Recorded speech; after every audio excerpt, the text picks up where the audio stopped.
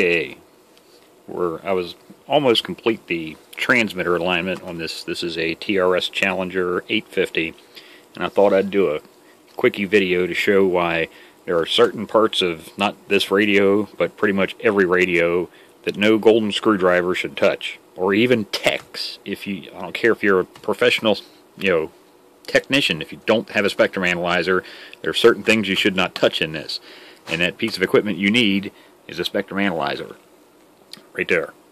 And what I want to show is why people tune these radios, any radios, CBs, ham radios, doesn't matter if it's a transmitter. When you tune them for maximum smoke, well, you're also tuning them for maximum distortion and maximum splatter.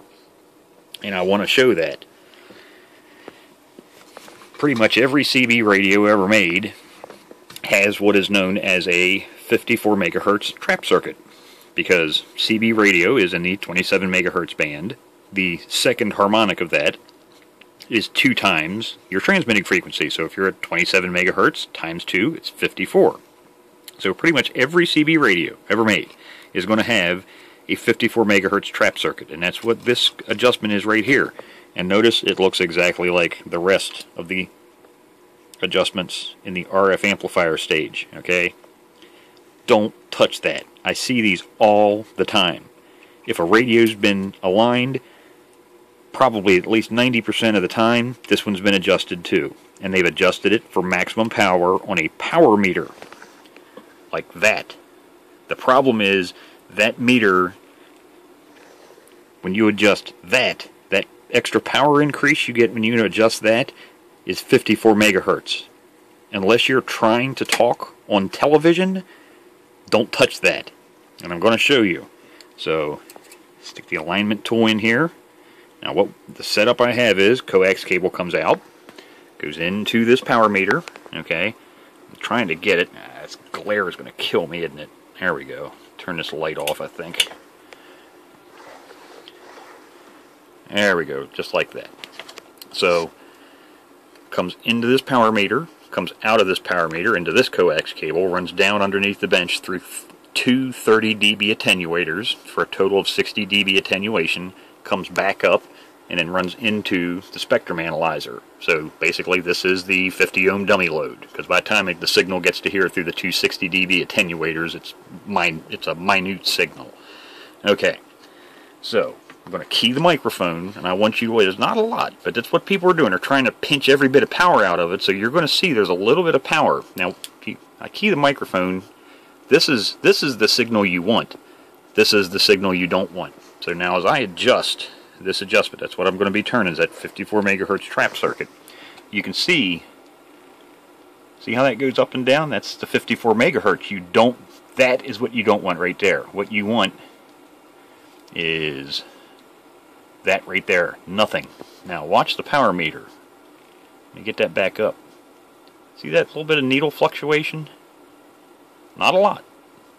But notice, when this peak crests, so does this. The power meter peaks.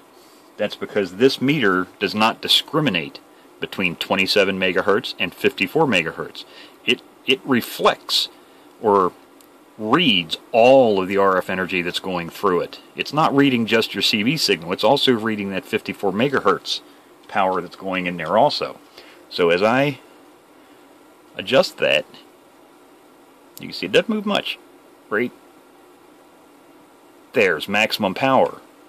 Well, notice we have 54 megahertz spike right there. And I tune that down to where it should be. Okay, so don't touch that coil.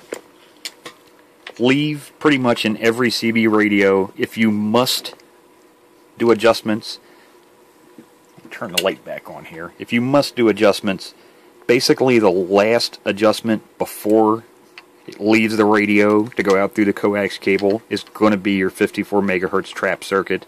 So unless you have a spectrum analyzer, don't touch that. It was adjusted at the factory, and the odds are that's one adjustment. Unlike a lot of other circuits, they've got resistors and a lot of other parts that can vary in tolerance over the years and might change your output power. Odds are that does not need adjustment, so do not adjust the 54 megahertz trap coil unless you have a spectrum analyzer, because that increase, that little bit of increase you're going to see in power is nothing more than you transmitting a television signal. Is basically what you're transmitting is 54 megahertz, which is television. That's why back in the day truckers drove past your house, keyed their microphone, and wiped your TV out. Somebody did the same thing I still see today. People adjust this for maximum power reflected on a power meter and don't realize what they're doing is they're allowing that 54 megahertz signal to get out instead of blocking it. And that's what this is designed for, to take that RF energy, stop it right here, and transfer it from RF energy into thermal energy, in other words, heat. So, stop it. Stop touching those coils.